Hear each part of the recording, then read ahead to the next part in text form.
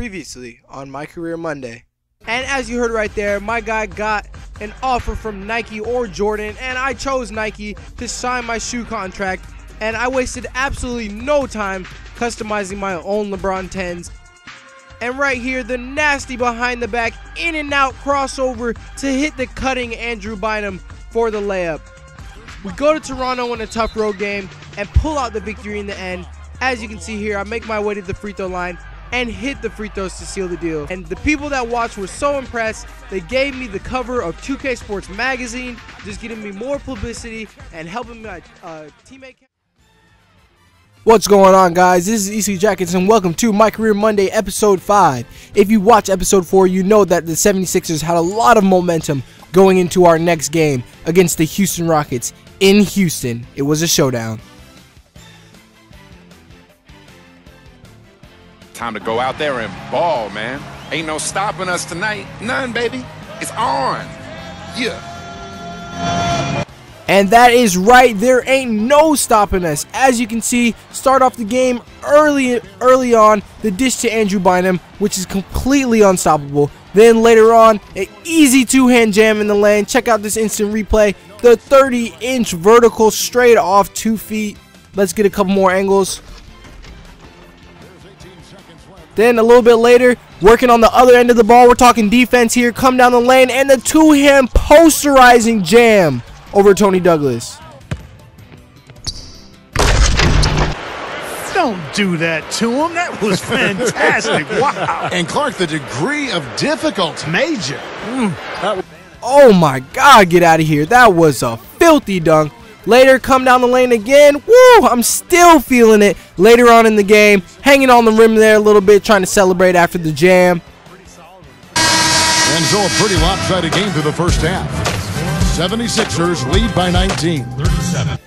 And that is right. At halftime, we're already up by 20. Come out in the third quarter and waste no time attacking this weak defense. Jeremy Lin, go home. Then a drive to the hoop, and they still can't stop me. So it's the 76ers winning this one easily. Easy win for you guys tonight. Did you see that one coming? Yeah, man. I thought it was pretty clear the second I stepped out on the court. I make teams win, baby. Always have, always will. When you're born a winner, that kind of thing just happens all the time.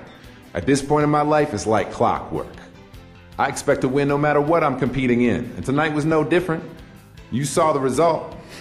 You want to disagree with me? So we're playing great right now, and I decided to go ahead and meet with the general manager and say, you know, I really appreciate what the coach is doing. Yeah, I'm really happy how coach is handling things with this team. I really feel like he has the attention of the locker room. This is a great thing for this franchise. We think he's doing a great job as well. The team is heading in the right direction, and he has our full support. No doubt. All right, well, thank you. And good talk, man. I'll see you later. But for right now, I need your focus on this next game against the Hawks. I know you'll be ready. So as you heard him say right there, we have a huge game in Philly against the Atlanta Hawks, because this is a giant game for us because the Hawks are a pretty good team.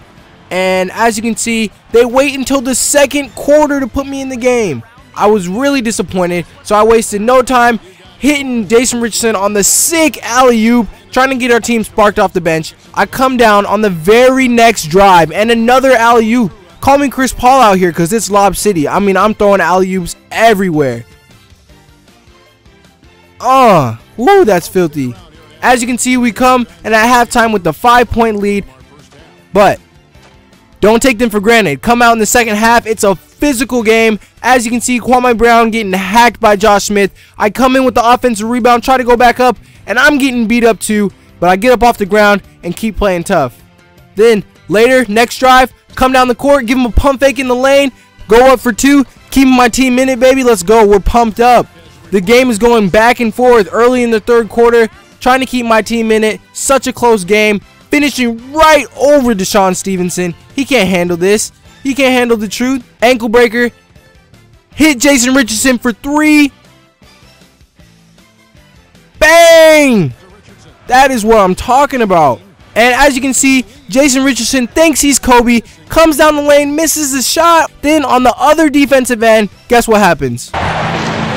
And the call will be against Jason Richardson. With us down by 2, we give the ball to Drew Holiday, a.k.a. Mr. Clutch, and he goes down the lane for 2. Devin Harris covering.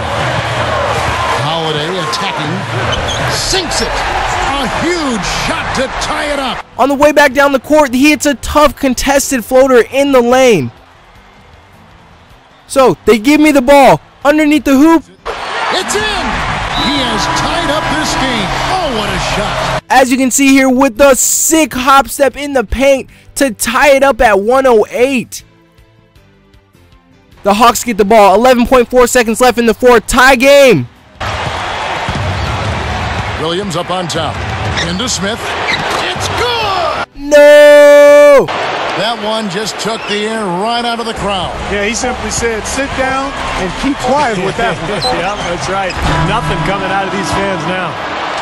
And oh my God, we missed the shot at the end. Drew Holiday with the three-pointer. It's no good, and we come out with the loss. As you can see me shaking my head in the locker room. Can't believe we lost that game. We should have won. I don't know how we let it slide. Your shot was falling all game long, but the team wasn't able to ride that to the win. What do you think happened out there? And as you can see there, I tried to say that we played our best. They just came out on top this time. I'm not really sure, truthfully. I thought I played all right. The team seemed to be playing okay, too. I guess the other team was just better. That's what it comes down to most nights in the NBA anyway. Who's the better team at that particular moment? Probably nothing we could even do about it, really. The stars just didn't align for us this time.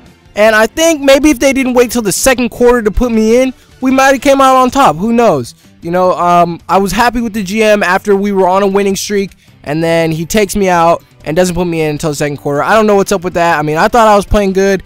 I guess not, but we'll see what happens in the upcoming episodes, guys. Please subscribe and stay tuned for the next episode of My Career Monday. Thanks for watching. I'm out of here.